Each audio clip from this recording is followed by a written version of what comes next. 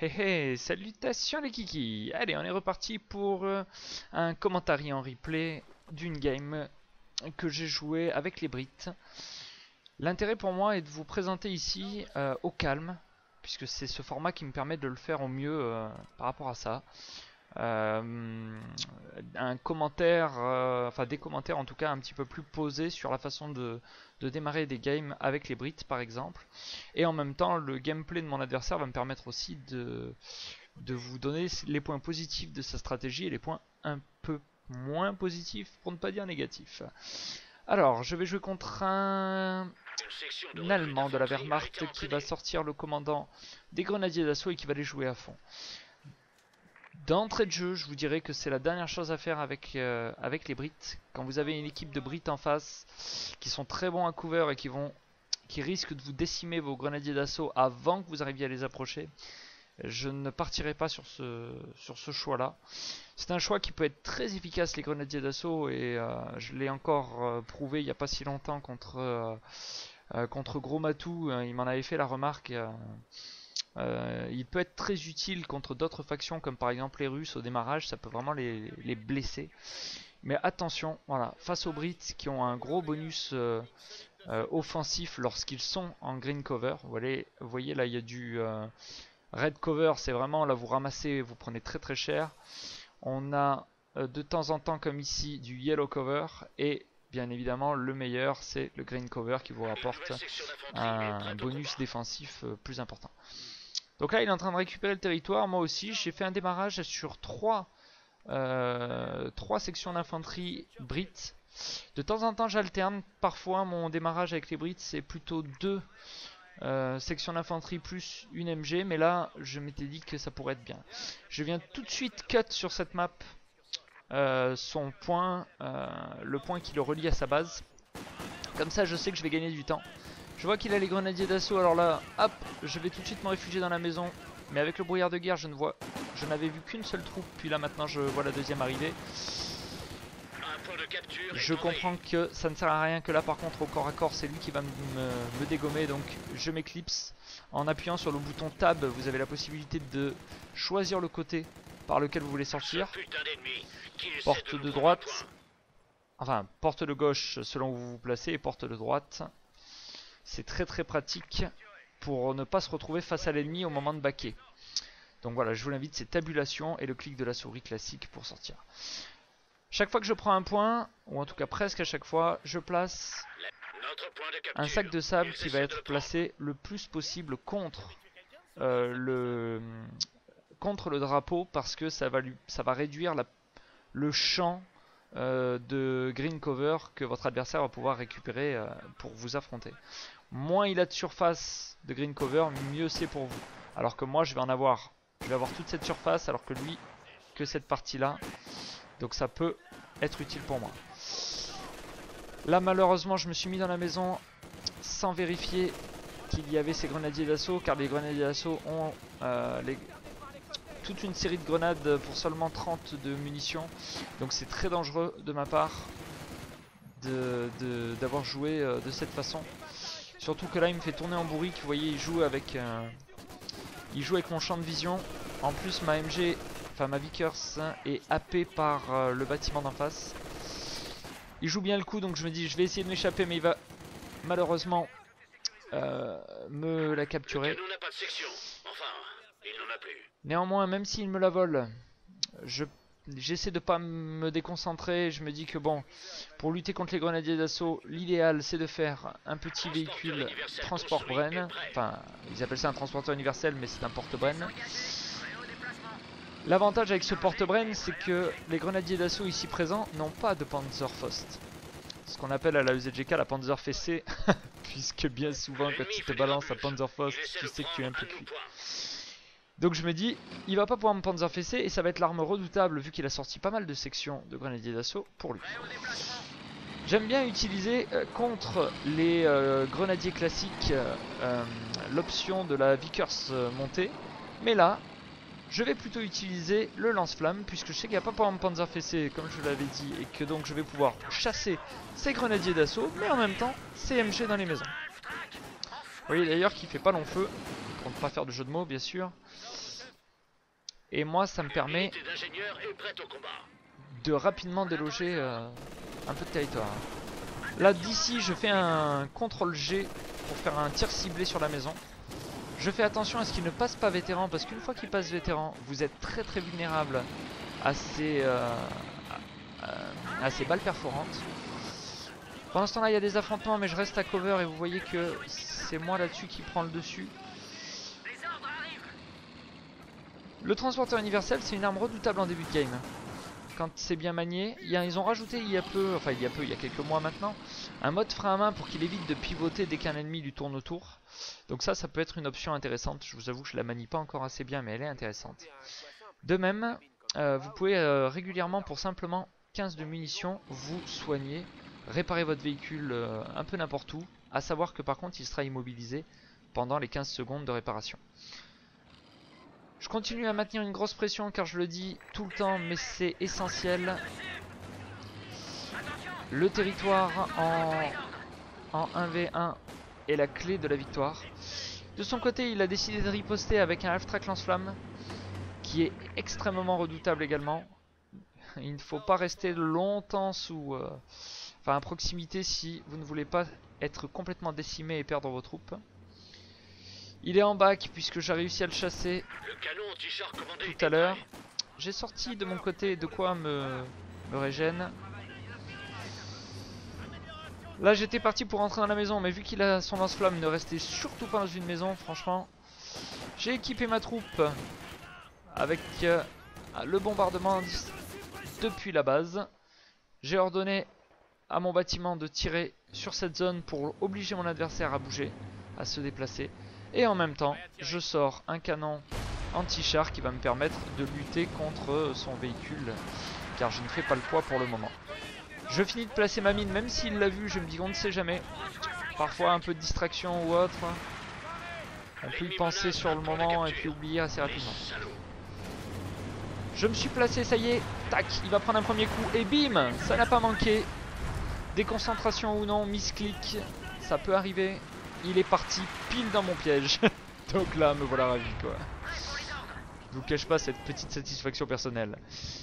C'est très important sur cette map de placer vos petits, comment ça s'appelle, vos mines. Là vous voyez j'en place une ici. Hop. Vos mines M6 vraiment dans cet angle, car l'adversaire a tendance à, je sais pas, c'est un réflexe naturel, à longer le bosquet là, enfin toute la haie d'honneur pour prendre le point ici. Et donc elles font souvent mouche celles-ci, donc ça c'est pas mal. Je mets le feu à la maison, je savais qu'il n'y avait personne dedans, mais si la maison est en feu, il ne peut pas rentrer dedans. S'il rentre dedans, il risque de mourir. Vous voyez que la fumée est épaisse. Vous avez juste à faire un tir ciblé sur la maison ou un tir avec le CTRL G. Il est en train de me sortir un 2-2-2 en préparation et il pose une mine. Putain, pourquoi je suis sur ouvrir de guerre, moi je suis un peu con. Il pose une mine par ici. Le 2-2-2 je m'y attends parce que bon avec la Wehrmacht c'est un peu logique qu'il y ait un 2-2-2. Je continue à lui casser les pieds et vous voyez que ces grenadiers d'assaut il n'arrive pas à les rentabiliser. Ça doit être assez frustrant pour lui. Là il me chasse mais il ne me voit pas donc tout va bien. Ici je remontais pour dispatcher un peu mes troupes. Je suis venu apporter du soutien tout de suite à mon infanterie pour finir la troupe qui était en train de baquer. Mon objectif c'est pas de rester paqué avec les 3 troupes, c'est de me répartir. Mais le 2-2-2 arrive assez rapidement pour essayer d'achever ma troupe. Je suis en réparation donc, étant donné que je ne veux pas risquer de mourir, j'ai couvert mes arrières par ici. L'ennemi fait des grabuges, il essaie de prendre un de nos points. Je continue à placer des mines. J'en ai placé une ici parce que bon forcément s'il essaie de me chasser avec n'importe quel véhicule que ce soit, ça sera toujours pratique qu'il tombe par là. Ma vie était quand même plutôt entamée ici, donc là je ne prends aucun risque, je le back. J'ai même pris des risques en le backant aussi tard. J'aurais dû tout de suite à l'arrivée du 2-2-2 ne garder que cette troupe qui était un peu plus vaillante.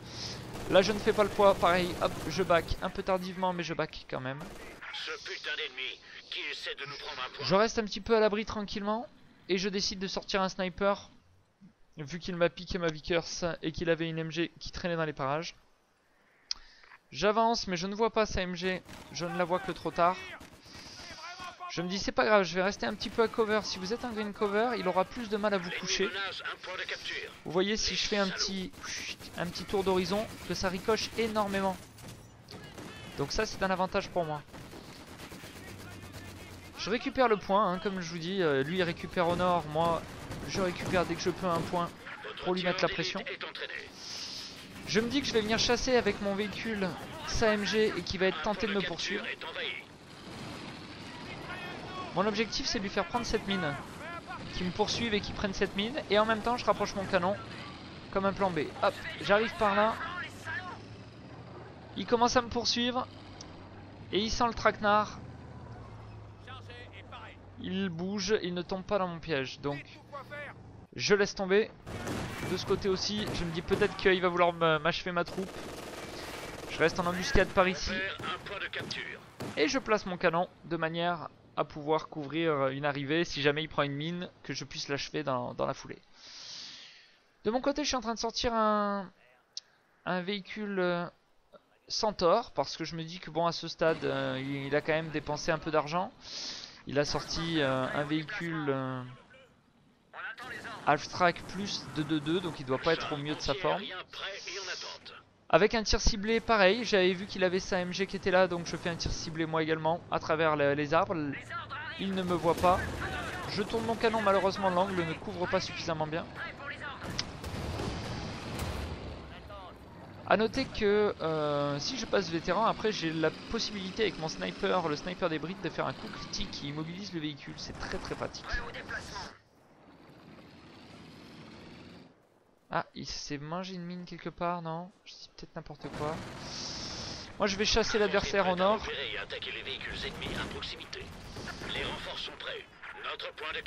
Et là il ne fait absolument pas le poids, il est forcément cuit de ce côté-ci. Attention au mid, je suis obligé de faire fuir mon sniper, pas prendre de risque. Ah, c'est là qu'il s'était pris ma mine. J'avais bien entendu qu'il s'était pris une mine. Je fais attention avec mon petit véhicule parce qu'il est précieux pour moi. J'ai réparti mes troupes de manière à en avoir un peu partout. Je sais qu'il est au sud, alors ben je vais au nord. C'est le jeu des chaises musicales, il faut bouger le plus rapidement possible. Je ne le sais pas, je ne l'ai jamais vu poser la mine Teller, donc je suis à deux doigts de me la prendre ici avec mon véhicule. Mais vraiment quand je vous dis à deux doigts, c'est le cas de le dire. Je devrais dire à deux petits trous. C'était vraiment tendu. De ce côté, voilà, je reste un petit peu à distance. Et j'ai choisi mon commandant et j'ai sorti ce petit véhicule half-track qui va me permettre d'équiper mes troupes. Pour 60 de munitions avec des Vickers K qui sont exactement les mêmes que sur le transporteur universel Bren. Très très pratique. Dans mon malheur, je me prends la mine avec le Centaure. C'est mieux parce que j'aurais certainement perdu mon transporteur universel avec la mine précédente. Donc c'est un mal pour un bien, dirons-nous. J'arrive au mid mais je ne sais pas à quoi m'attendre. Je découvre malheureusement qu'il s'est armé d'un canon anti-char et qu'il est bien présent. Donc je m'équipe avec le bombardement que je peux lancer depuis la base pour attaquer sur le flanc. Mon objectif est de m'équiper. Je peux également m'équiper en piat, mais honnêtement, je n'aime pas trop les piats. Je ne le fais qu'en cas de force majeure. Je préfère être agressif avec un canon mobile, des chars et de l'infanterie qui va être très agressive, plutôt que d'équiper des piats qui vont rarement être efficaces, dans le sens où il faut qu'ils soient très proches pour vraiment blesser l'adversaire. Le bombardement me permet de disperser un peu les troupes, de les faire reculer du moins. Attention, là, hop, je me rends compte que je suis en train de cramer, donc hop, je back. Je me dis que ce sera l'occasion pour moi de me renforcer à la base. Il vient chercher mon snipe, je ne back pas à la base, je vais simplement m'isoler et en même temps je brûle avec mon petit véhicule. Voilà, ça l'oblige à backer, nickel.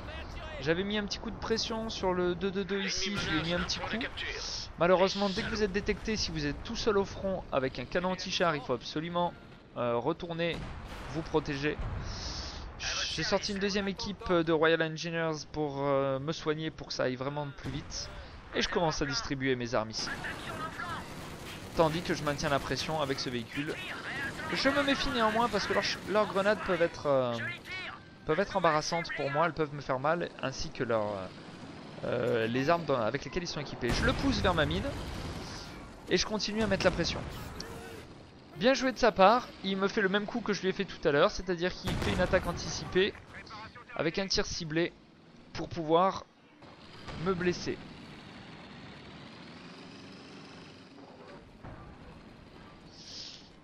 Là je m'équipe, voilà, je continue à m'équiper complètement avec mes vickers légères. J'ai équipé aussi mes génies parce que bien souvent on a tendance un peu à léser nos soldats du génie, peu importe la faction. Ne les sous-estimez pas parce qu'ils sont très précieux. La plupart du temps j'aime bien en avoir un équipé et l'autre avec tout simplement du matériel pour détecter les mines. Ça me permet d'avoir une complémentarité. Je maintiens la pression sur les différents fronts. Mon sniper reste derrière. Il m'amène ses 2 canons. Je suis pas assez vigilant, faut que je recule très vite. Mais le centaure est lent pour reculer. C'est un petit peu un fléau, je m'en sors de justesse. Attention, je veux pas perdre cette troupe, donc hop, je récupère le point tranquillement. Je vais m'approcher. Je vous rappelle qu'il y a le brouillard de guerre. Donc je vais m'approcher pour mettre un petit coup de snipe. Je rapproche mon canon. A noter que je suis passé vétéran 3 étoiles ici. Et que ça lui permet de se réparer un petit peu plus vite. Je suis plus rapide. Je tourne plus vite. Bref, je suis à fond quoi. J'ai eu le temps de balancer avec mon sniper car c'est une de ses facultés. J'ai eu le temps de balancer un bombardement pour me débarrasser un petit peu de tout ça. J'ai reculé mon canon car j'ai senti arriver sur ce flanc-ci mon adversaire. Ici je vais me répartir. Il y en a qui considèrent qu'on blob à partir de 3 troupes. Voilà, nous à la EZGK pourtant Dieu sait qu'on est pointilleux sur le blob. On considère que c'est à partir de 4 troupes. Et en règle générale je ne les laisse pas paquer. C'est pendant, comme dirait Bad Baileys, pendant un court instant. Après je les sépare. Donc là attention parce qu'il a sorti les Stug E qui viennent de son commandant. Il le joue plutôt à fond pour le moment. Ça peut être une bonne idée, comme ça peut être un peu dangereux de sa part. Pour le moment il a vu que j'avais pas grand chose et qu'avec une mine il pouvait m'embarrasser. Donc il peut se dire que ça va compter. De mon côté je vais sortir une section d'infanterie de chars pour faire justement 2 équipes de 2. Car c'est plutôt comme ça que je procède. Plutôt que d'avancer par 3 la plupart du temps j'avance par 2 équipes de 2. À des points différents et si possible des équipes un peu complémentaires, une anti-char puisque ceux-ci sont équipés d'armes anti-char et peuvent envoyer des grenades anti-char, donc c'est plutôt pas mal. Et une autre avec les vickers légères. Je viens mettre la pression au 2-2-2 parce que je sais que je crains pas grand chose. Et en même temps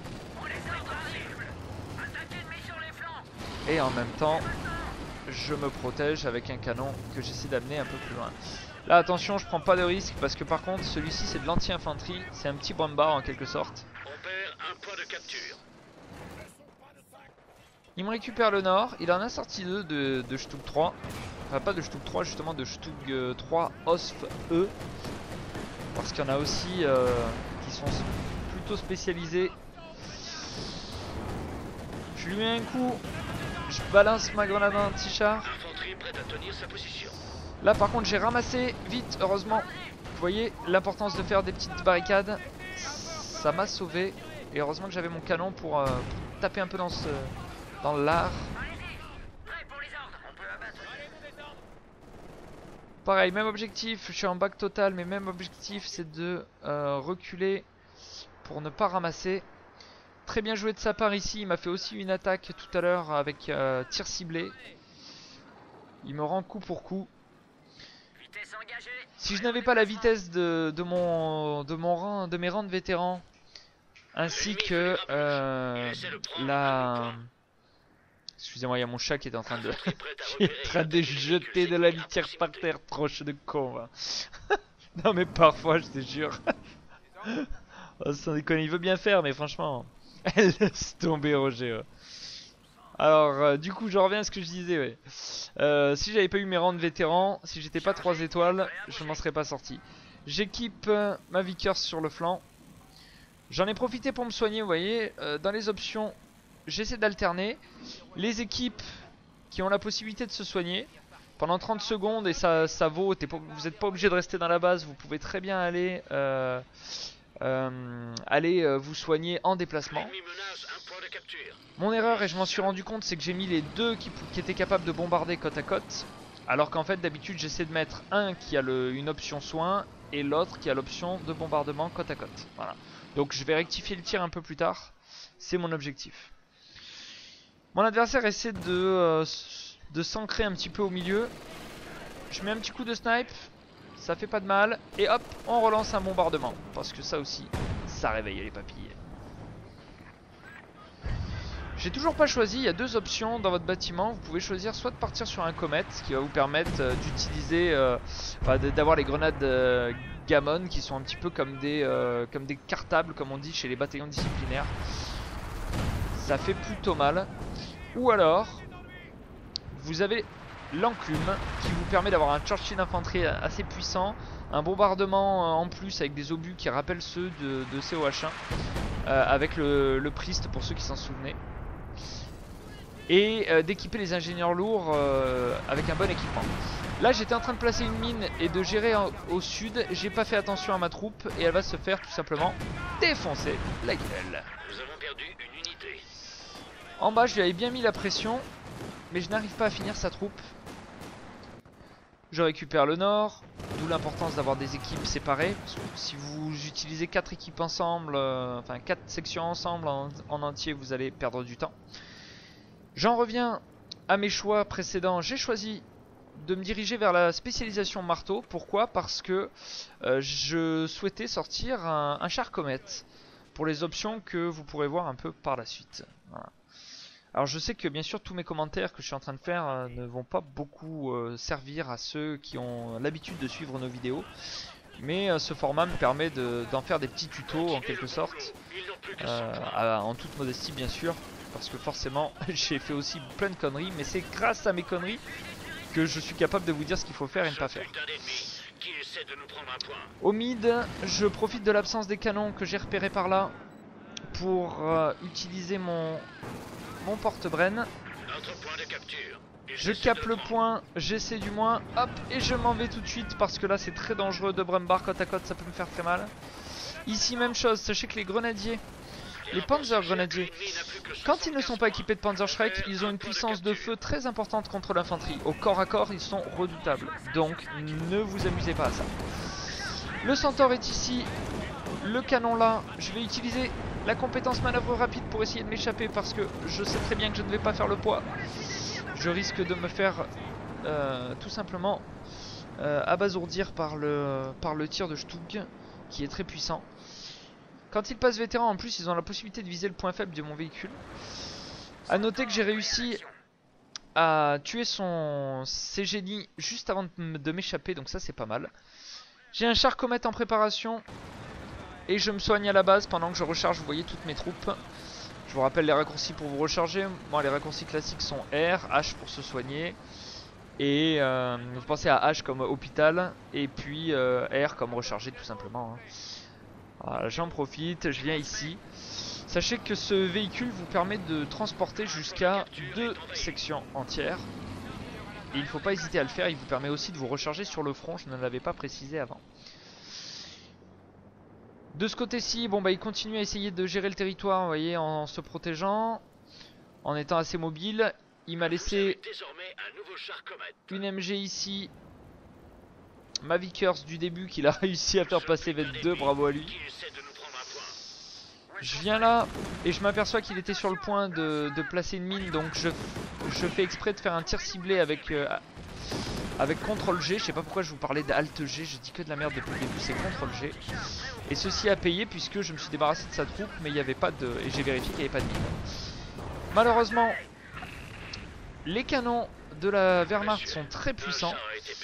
Je les ai fait passer VET1, ce qui leur permet de viser le point faible, ce qui paralyse le véhicule, c'est très dangereux pour moi.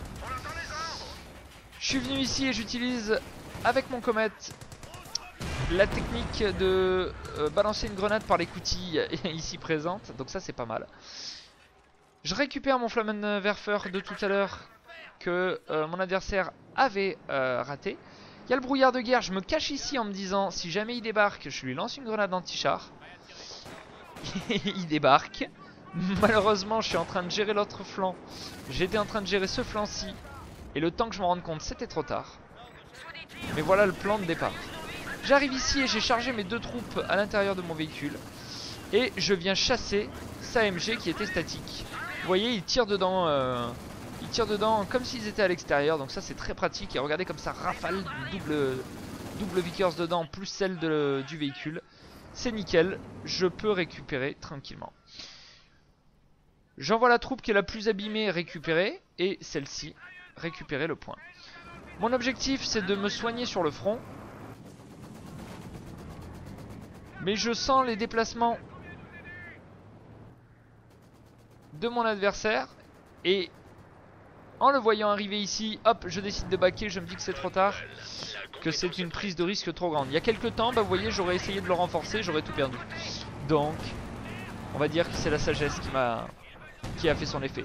Pendant ce temps-là, il est occupé au nord. Moi, je prends ma gammon bomb et regardez ce que j'en fais. Boum.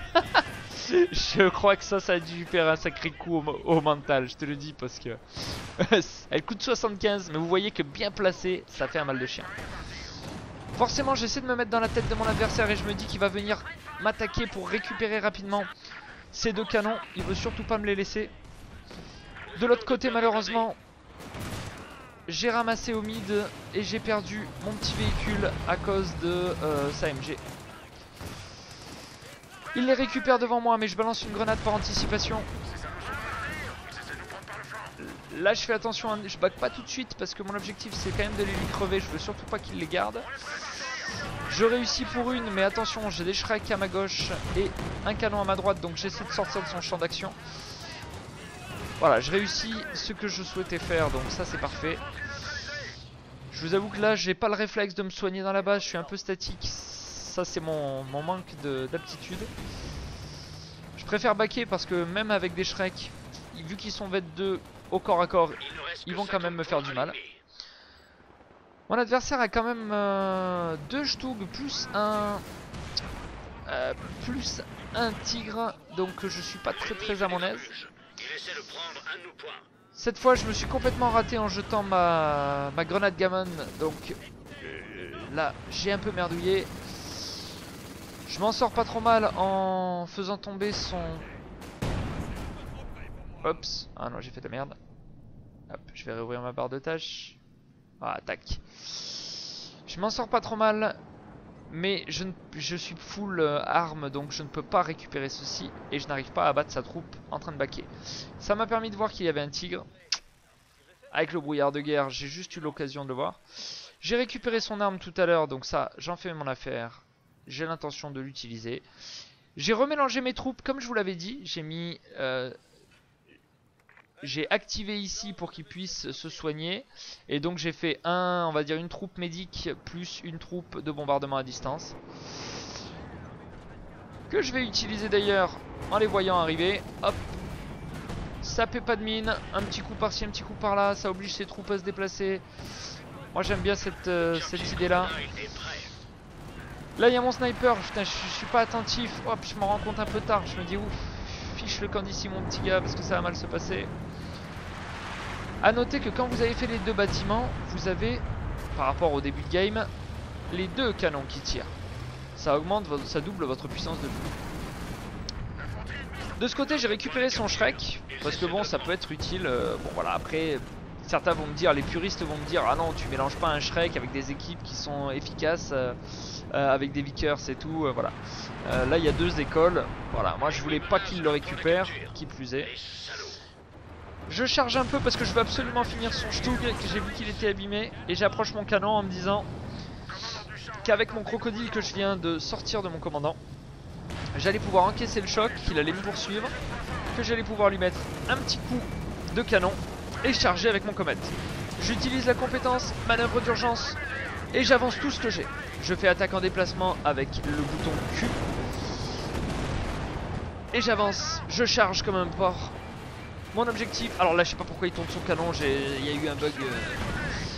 Je tape dans le blindage arrière, c'est là qu'il est le plus vulnérable. Je recule, je suis mobile autant que possible. Et j'arrive à abattre son tigre tout en mouvement. A noter que quand vous avez un char, il faut tout de suite le passer en commandant de char, de manière à renforcer son blindage. Mon adversaire capitule. Il rend les armes, il lui restait 44 points, donc forcément c'était compliqué pour lui. Et je ressors victorieux de cette game. A noter que même s'il lui restait un Stug E, il y a peu de chances qu'il me fasse quelque chose. J'ai un canon qui est pas loin. Il pourrait m'immobiliser, mais ça va pas durer longtemps. Il sait que finalement j'ai pas perdu vraiment de section en entier ou très peu. Donc je suis à peu près tranquille. Je ne me fais pas d'inquiétude, surtout qu'en plus de ça, sans compter le fait qu'il n'ait pas beaucoup de points là, il n'ait pas beaucoup de points encore de victoire à son actif. Je sais qu'il vient de dépenser beaucoup d'argent dans le tigre, qu'il a perdu beaucoup de troupes et que forcément voilà, il n'est pas bien. A noter qu'il a réussi à garder son 2-2-2 jusqu'au bout, mais que vu l'arrêt sur image, ça n'allait pas durer longtemps. Et que là, il était en train de perdre son canon anti-char. Et que j'allais pouvoir utiliser mon canon pour achever son véhicule. Alors ce qui est intéressant, c'est de noter que les Brits proposent vraiment plusieurs manières de jouer, des manières offensives, un petit peu comme ce que j'essaie de faire, comme des manières défensives. Vous voyez que je n'ai fait aucune position, ni Bofors, ni ici j'aurais pu faire... de ce côté derrière la maison par exemple comment s'appelle, une position de mortier avec un double mortier à l'intérieur. J'aurais pu également sur certaines games, il y en a qui pourront dire bon ben on va essayer de placer un canon Ponder ou des choses comme ça, un Beaufort ici, le mortier de 3 pouces. Ou encore, comme je le disais, le Ponder qui peut être très efficace. Sur cette map, franchement, ne le faites pas, ça sert à rien. Parce que il y a quand même beaucoup de moyens d'être bombardé, peu de visibilité en plus. Même si à un moment il y avait un bug, il traversait les maisons assez facilement. Je sais pas si c'est encore d'actualité. Je sais qu'à l'époque, les mecs adoraient passer les packs 43 avec la Wehrmacht derrière les maisons. Ou d'autres bugs de ce type leur rendaient service. Donc voilà. Moi, c'est pas tellement le cas. Voilà. À noter que là, je suis sur mon sniper pour vous montrer le coup critique qui permet d'immobiliser. Vous voyez, une fois que vous êtes vétéran, qui permet d'immobiliser votre adversaire pendant un court instant. J'ai choisi ce commandant que j'adore, franchement c'est mon préféré. Je le trouve extraordinaire parce qu'il est très offensif. Il vous permet d'avoir une réponse anti-char dès l'entrée de jeu simplement pour 2 points de commandement. Avec les grenades hit et les armes anti-char de cette section d'infanterie. Il vous permet d'avoir rapidement pour 4 points de commandement et un tout petit peu d'essence, même pas un peu d'essence d'ailleurs, ça me coûte... Ah si, 30 d'essence, si il me semblait, mais j'avais peur de dire une connerie. Pour 30 d'essence, il vous permet de spawn un half-track de ravitaillement sur le territoire, qui vous permet de vous recharger sur le front. Il faut vraiment que j'utilise plus cette option, parce que je vous avoue que je l'utilise pas assez. Vous vous placez sur le front, vous rechargez, vous le laissez un petit peu quand même caché, mais il a une zone d'action assez intéressante. Et il vous permet surtout de distribuer des armes, et je le rappelle, pas que dans la base. Moi je l'ai fait dans la base, mais vous pouvez le faire n'importe où sur le front. Au risque bien évidemment que si vous le faites trop dans une zone dangereuse, vous risquez que l'adversaire vous casse votre véhicule et récupère l'arme qui est au sol. Ce qui serait fort dommage. Par contre, voilà pourquoi je reviens sur ce commandant. Il est extraordinaire pour tenir la position et l'opération de tir concentré. Malheureusement, je n'ai pas ici eu le loisir de vous les montrer. Tenez la position, ça permet de faire passer les Typhoons qui mitraillent les ennemis, puis ensuite font passer une sorte de demi P-47 là, avec des avions qui bombardent tous les chars à proximité dans la zone. Et le dernier, c'est l'opération de tir concentré. Je crois qu'il y a au total 5 tirs, c'est 5 tirs assez lourds qui vont tomber sur une zone assez petite, mais surtout assez imprécise. Voilà. Sur les 5 tirs, vous allez en avoir vraiment peut-être 2 qui vont faire mouche, mais vu que c'est des tirs assez violents, je les recommande plutôt face à des QG de l'OKW par exemple. Voilà, bien évidemment, ces bombardements ne vont pas dans les bases adverses. Il fut un temps, c'était possible, pas forcément avec cela, mais avec d'autres. Là, ce n'est plus le cas. Le crocodile, c'est une arme anti-infanterie extraordinaire. Elle est capable également de défoncer un petit peu d'infanterie. Enfin, d'infanterie, n'importe quoi, des chars. L'infanterie, bien sûr qu'elle la dégomme. Elle a un canon qui peut tirer sur les chars, mais honnêtement, ne l'utilisez pas pour ça. Moi, je l'utilise surtout parce c'est un char qui a un bon blindage et qui permet, comme je l'ai fait tout à l'heure, voilà, je le mets en avant. Je sais que s'il prend des tirs, il va pouvoir en encaisser quelques-uns. En plus, face au canon anti-char, la plupart du temps, il encaisse et en même temps, il brûle l'adversaire. Donc, ça vous donne un petit peu de répit et ça vous permet d'avancer avec vos troupes, qui plus est. Voilà, je suis assez fan du feu. D'ailleurs, ça s'est vu dans cette game. J'ai essayé de le jouer assez offensif. Attention néanmoins, vous voyez, à la fin, j'ai quand même merdé bêtement parce que j'ai demandé à mon véhicule porte-brenne d'avancer un peu trop. J'ai pris des risques que je n'aurais jamais dû prendre. Je pouvais m'en passer. A noter que voilà, j'avais choisi 3 bulletins qui dopent mon infanterie. Et pour moi c'est le mieux parce que au démarrage c'est ça qui va être le plus important. Si vous ratez votre démarrage, vous avez beau avoir des super des super bulletins sur les crocodiles, sur les chars, etc. Si vous avez raté votre démarrage, vous êtes fichu, vous ne sortirez aucun char. Donc il vaut mieux miser sur le démarrage, sur le early game, et après on a des chars assez résistants avec les Brit. Donc il faut savoir les exploiter simplement à leur juste valeur. Je reviens sur le commandant de mon adversaire, très mauvais choix de sa part. Face au Brit, c'était risqué. Ça peut marcher, attention, je sais pas ce que je dis. Il a plutôt bien géré ses Stug mais au démarrage, les grenadiers d'assaut, je sais pas ce que vous en avez pensé, mais en tout cas, personnellement, je trouve qu'il ne les a pas rentabilisés. Et c'est pas vraiment de sa faute, c'est vraiment que face à des soldats Brit qui à cover vont faire mal, ça va être compliqué. Et ça va être d'autant plus compliqué face au commandant que j'ai choisi, car mes Vickers me permettent de tirer à longue distance et à faire mal. Enfin, elles sont plus efficaces à mi-distance, mais mi-distance, longue distance, elles font mal, donc il n'a pas le temps de m'approcher, qu'il a déjà ramassé sec. Encore plus avec mon petit véhicule muni de feu au début. La Vickers du porte-brenne aurait aussi très bien fonctionné, car elle a une option qui permet de coucher l'adversaire. Donc voilà, n'hésitez pas à utiliser tantôt l'un, tantôt l'autre. Voilà. Je ne suis pas fan des Vickers, je les préfère dans les maisons. Vous voyez qu'en plus, bon là, il a bien joué le coup en me la volant. Voilà, les Vickers, il y en a qui disent qu'elles sont redoutables. Moi, je trouve qu'elles sont surtout, efficaces dans les maisons et peu pour le reste. Sachez que je n'ai pas débloqué les grenades et que je n'ai pas débloqué l'armurerie. L'armurerie vous permet de sortir soit des brennes, soit des piattes. Mais étant donné que je choisis ce commandant très offensif, je préfère utiliser les Vickers qui sont bien plus efficaces contre l'infanterie que les Browning. Enfin que les... Oui c'est ça, que les... Pas les Browning mais les Brenn, excusez-moi. Les Browning c'est avec les Ricains, les USF. Les Piat, comme je vous l'ai dit, voilà, je suis pas fan. Donc je préfère laisser tomber. Est-ce que j'ai quelque chose à vous dire avant de rejoindre... Oui, j'ai pas fait de rassemblement avancé. Je peux en faire, je le fais surtout le rassemblement avancé lorsqu'il est question pour moi de partir sur des positions fixes, parce que ça dope les mortiers, ça va doper les Beauforts, ça va leur permettre de tirer plus loin, ça va vous permettre de faire un bombardement. Quel est l'avantage de faire ces postes avancés là, ces rassemblements avancés? C'est que ça va vous permettre également de vous recharger sur le front. Donc il faut que je le fasse un peu plus. J'aurais pu en faire ici là, à un moment donné là. J'en place un ici, ça me coûte quoi, 200, je crois que c'est 250, quelque chose comme ça. Et ça me permet voilà, de récupérer également. Bon là c'était pas tellement mon intérêt ici dans cette game car elle était plutôt tranquille. Mais ça me permet de vous sortir comme à la base. C'est exactement ce bâtiment là. Ça vous permet de choper soit des Brenn, soit des Piat. Ça peut être très efficace si vous n'avez pas le commandant que j'ai choisi actuellement. Voilà. Et puis comme je le dis, ça permet de se renforcer sur le front. Et en plus, vous pouvez en faire un point de repli si vous le souhaitez. Voilà.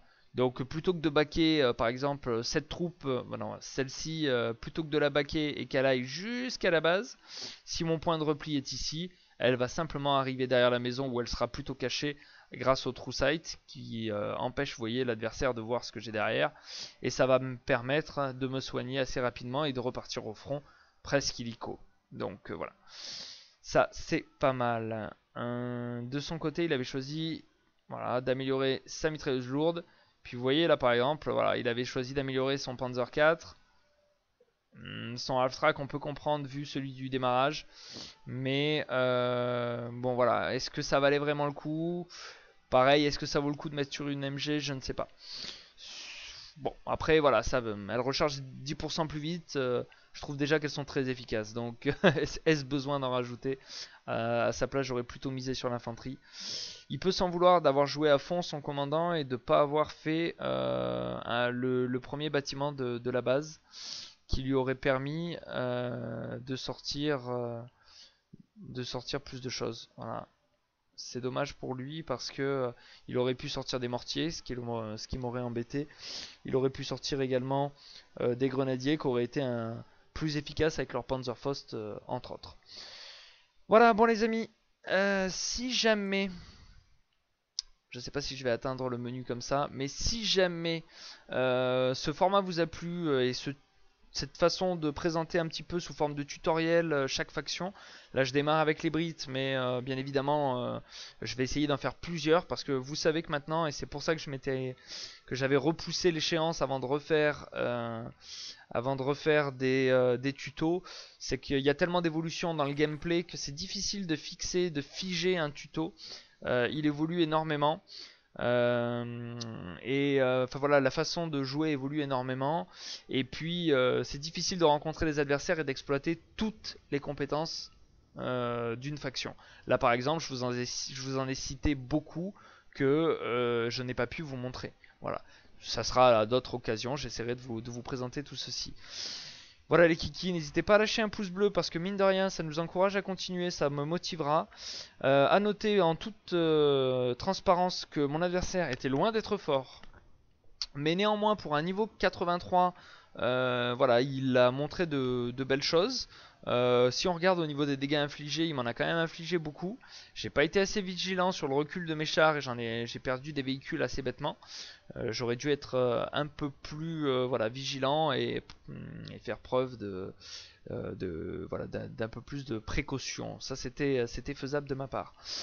Le territoire, 35 points pris pour moi, 29 pour lui, voilà c'est pas mal. Le ratio, j'ai quand même perdu un peu trop d'unités à mon goût, mais il y a des pertes qui sont importantes. Vous avez ici des graphiques valeurs de l'armée qui vous permettent de voir que bon, ça restait équilibré jusqu'à la fin, où là j'ai pris le dessus en termes d'infanterie et lui était en chute libre.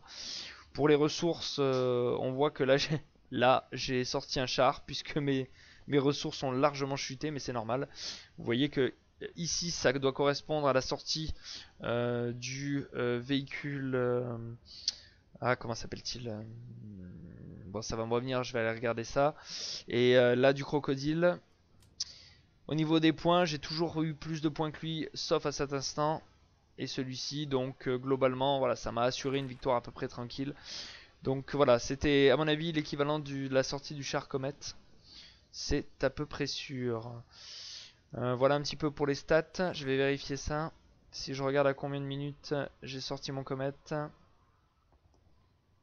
Alors, où est-ce qu'il est ce comète? N'oubliez pas l'importance des mines. Hein. Je dis souvent, pour faire un jeu de mots un peu bien pourrave, que ça mine le moral à votre adversaire. Parce que quand il prend quelques mines, déjà il sent l'obligation de faire un démineur. Et c'est pas ce qu'il a fait, il est parti lance-flamme. Donc il a pris des risques. Et quand il n'a pas de démineur, et ben il prend le risque de se manger une mine. Donc il fait attention à ses déplacements. Il y va mollo quoi. Alors il est où mon comète? Il a dû sortir. Eh oui, voilà, il est sorti à peu près exactement au moment, voilà, au moment de la chute libre. Voilà de son côté aussi ce qui s'est passé. Pareil, le fait qu'il ait perdu son half-track lance-flamme, bon, il aurait pas fait long feu quand même parce que j'étais équipé et que je pouvais faire quelque chose de bien. J'avais toujours la possibilité également de sortir un AEC, je l'ai pas dit, mais l'AEC c'est une bête de foire. J'essaierai de vous montrer un peu des gameplays avec l'AEC. L'AEC, il allie rapidité et efficacité contre les véhicules légers. C'est un très bon véhicule, voilà. je dirais poids moyen, on va dire.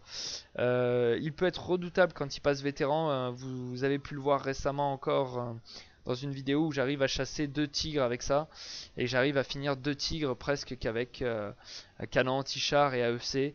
La mobilité de ces véhicules est vraiment extraordinaire et redoutable. Donc voilà, c'est assez intéressant de voir qu'on peut exploiter toutes ces options, et je n'ai pas parlé de tous les commandants qu'on pouvait avoir avec les Brit également. Voilà, n'hésitez pas à encourager tout ceci donc avec des pouces bleus, et puis à mettre un commentaire pour me dire si vous avez apprécié ou non le format tutoriel. Et bah écoutez, je vous propose, si jamais ça vous a plu, et je vais voir qui sont les vrais, ceux qui seront allés au bout de cette vidéo, c'est là que ça va devenir intéressant.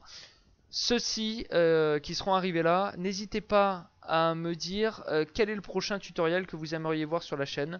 Ça me ferait plaisir, comme ça m'orienterait. Est-ce que vous voulez revoir encore d'autres façons de jouer avec les Brits, ou alors est-ce que vous préférez d'autres factions alliées? Il y a les Russes, il y a les Ricains avec l'USF, mais également les troupes de l'Axe avec la Wehrmacht que vous avez vu en face, et bien évidemment l'OKW.